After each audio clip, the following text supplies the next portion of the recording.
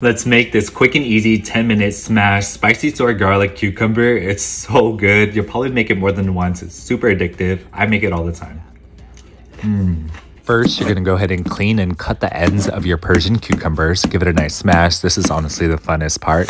Chop them up and you're going to go ahead and place them in the bowl and salt them heavily so that the moisture can draw out. Let it sit for 5 to 10 minutes and rinse off the excess salt. Place it into a bowl, season with soy sauce, fish sauce, sweetener, rice vinegar, garlic, your favorite hot chili oil, roasted sesame seeds, a drizzle of sesame oil, and give it a nice mix. You can eat this right away or let the flavors infuse and marinate for a few more minutes. Top it with roasted sesame seeds, serve it up, and enjoy.